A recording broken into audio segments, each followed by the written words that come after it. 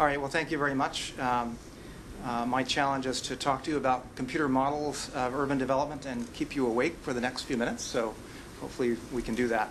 I'm going to explain first a little bit why we use models like UrbanSim and the travel models that are used by MTC. The obvious reason here is that there are major decisions to make that involve quite substantial investments, and we can't just take natural experiments and make investments without understanding something ahead of time about what the consequences of those investments might be. So we have to conduct research and use models such as this in advance to try to make informed estimates of what the outcomes might be. But to put this in context a bit, this is my own assessment of why modeling is quite difficult to use in an applied context. These are some of the things that I learned over the now almost 2 decades of doing modeling and supporting decision-making in local governments and regional planning efforts. I think these models need to be very transparent. They need to be efficient. They need to be behaviorally valid and be well representative of the data that we can actually observe. And they need to be usable by planners and other stakeholders in the process. I would also say that models are only a small player in this process. They need to be situated in a political and a planning process that is deliberative and thoughtful and that is informed by goal setting and objectives and strategies such as Plan Bay Area. And then there needs to be an experimental phase in which policies can be put together in different combinations. They can be analyzed with models, and various forms of evaluation and deliberation can occur in a way that can be iteratively refined with public involvement. UrbanSim is a land use model that is really intended to demonstrate the impacts of transportation and land use policies and environmental policies on urban development outcomes over periods of time ranging up to 3 decades, which is the typical planning horizon for regional transportation plans. It has had almost $20 million of federal investment in funding from National Science Foundation principally, but also from the Environmental Protection Agency, Federal Highway Administration, and a lot of work with local and state governments. It is becoming the most widely used such tool for analyzing urban development by metropolitan planning organizations throughout the United States, and is also being used in Europe and elsewhere. And in the last couple of years, we have developed Synthicity as a private startup to provide commercial professional support for this. So to differentiate UrbanSim and the use of models like this from, say, sketch planning tools, which some of you might have heard of, the idea here is that we're trying to help local governments and citizens understand how do we actually realize the visions that local communities have. What kinds of tools are available? How do those tools shape different outcomes? How do zoning policies, comprehensive plans, urban growth boundaries, and various other policies, such as transport investments, shape various outcomes? These are some of the places that UrbanSim is being used. On the left are the metropolitan areas in the United States that are using it for regional transportation plans and other planning efforts. And it's being used in a variety of places around the world for various research and planning efforts. We use a lot of data. This is a very data-driven and empirically grounded, evidence-based modeling approach. We take information about the city and the region down to the parcel and building level of detail. We obtain information on every business establishment, census data, zoning, general plans, and planning boundaries to develop the models that we use. The level of detail is also very high. Not only do we cover, for example, in the Bay Area, the 9 counties as a whole, but we go down to the level of detail of individual parcels, businesses, and buildings. At a high level, you can think of this as a model of the real estate market. What we're trying to do is understand and have a quantifiable way to predict the impacts of governments changing land use regulations and changing infrastructure, and how that influences where and how development happens. So we're trying to understand how the real estate market works in some detail, how businesses and households respond to opportunities and constraints and prices in the real estate market, and use that to inform decision making.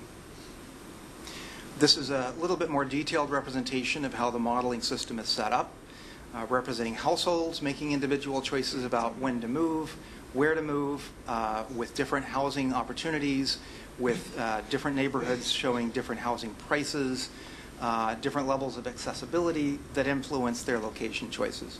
And a similar pattern of choices for businesses making location choices, where to expand, where to start new businesses, and where to locate.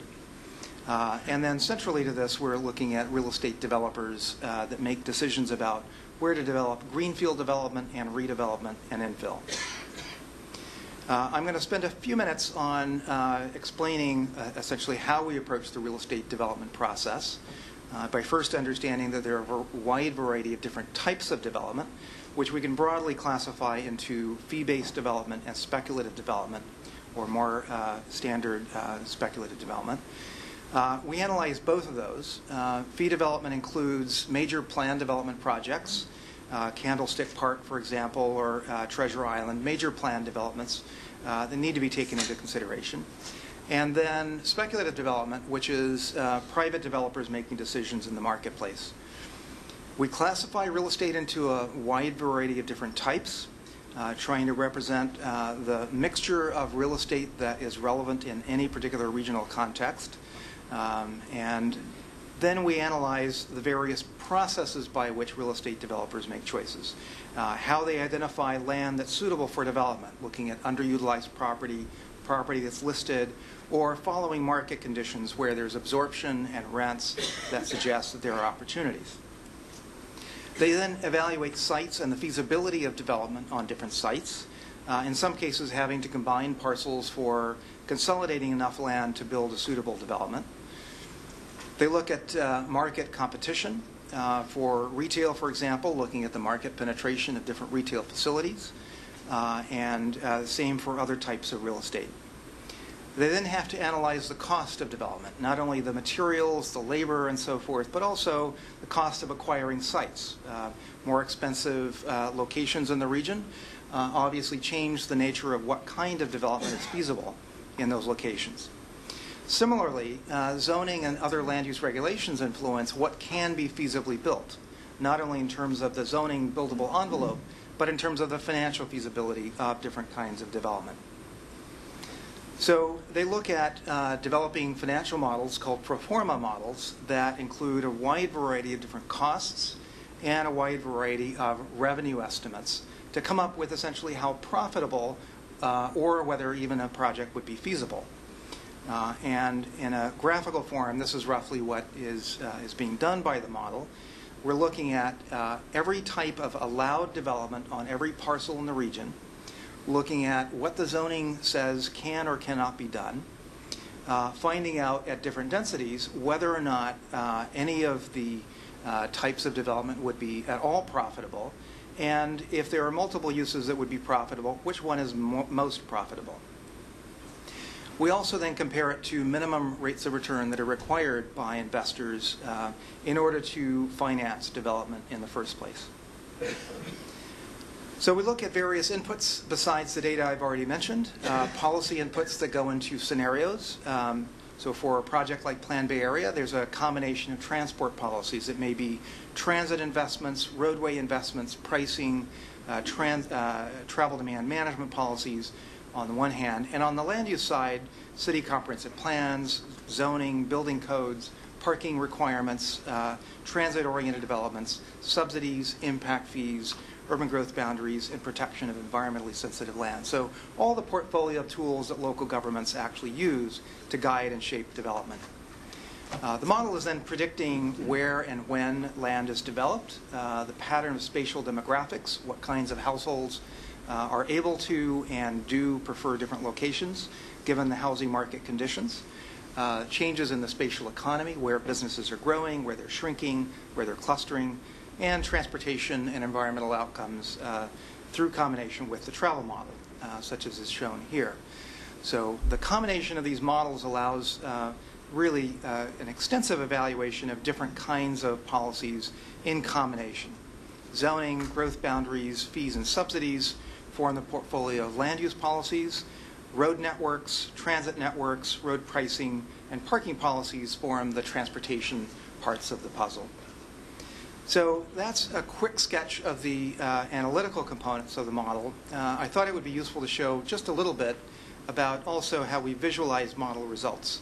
Because the models are producing such massive amounts of detailed data, it's very hard to visualize or understand that data without some form of visualization. So we've created a platform called Urban Canvas to make the results more legible to the public, to stakeholders of all kinds. So this is just an example of some of the work that we're doing. If I can get the video to show, maybe not. It was working for me earlier, but it's not now. We have developed a three-dimensional visualization platform that enables, actually it is showing there, it's not on my screen for some reason. So what you're seeing here is the Urban Canvas platform, which enables experimental analysis, inputting of different scenarios, changing zoning patterns, changing development types, exploring transit-oriented development projects, for example, and then analyzing them in a real estate market and analysis platform like UrbanSim to evaluate what is feasible, what kinds of development would actually be plausible, and then to also enable the public to visualize what these development patterns might look like. So this gives you a reasonably good sense of what the visualization platform does. And I'm going to wind down my comments by transitioning to how we're moving from the regional scale to working with local cities. We're working with the San Francisco Planning Department at this point through San Francisco Entrepreneurs in Residence Program to look at their housing element and how they're dealing with build-out analysis and with a development typology that lets them examine what kinds of development would be plausible or feasible in different parts of the city. We're developing a web-based platform that would allow stakeholders, possibly community residents even, to interactively design and evaluate development proposals. So we're developing a proposal browser that allows people to look at what proposals have already been generated on different sites, possibly create or modify proposals and store them for other people to evaluate and examine. And then a proposal editor that enables people to create a three-dimensional model very interactively, and that also provides a dashboard of indicators about those projects, how financially feasible they are, what kinds of impacts they might have on local traffic conditions, and other kinds of outcomes. So with that, I will close my comments and open it up for any follow-up. Seeing none, I will go to the public who have submitted speaker cards on this item, and that is, first one is Mimi Steele. Thank you.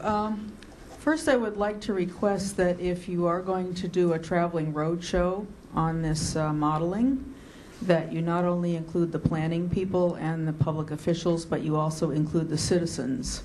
I would be very interested in hearing what kind of reaction that they have to your modeling.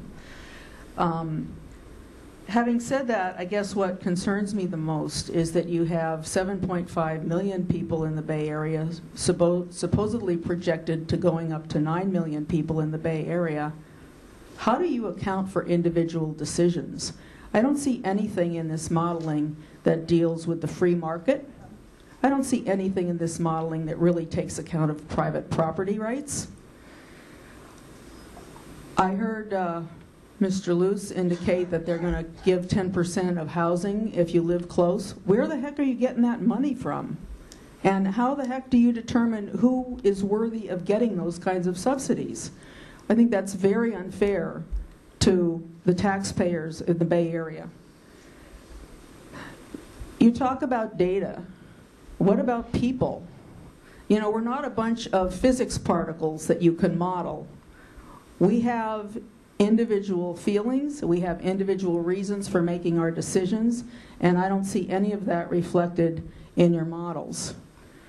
Finally, having been in the computer industry for a long time, I can say we always use the term GIGO, garbage in, garbage out. Thank you.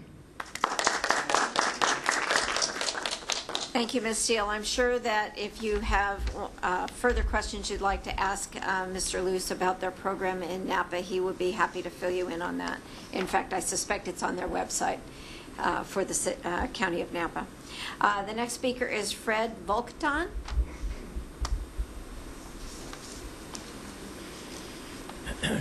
Just a couple things. You went back to computer modeling again. I keep hearing this word computer modeling. I'm not a computer person, so I'm not going to berate it.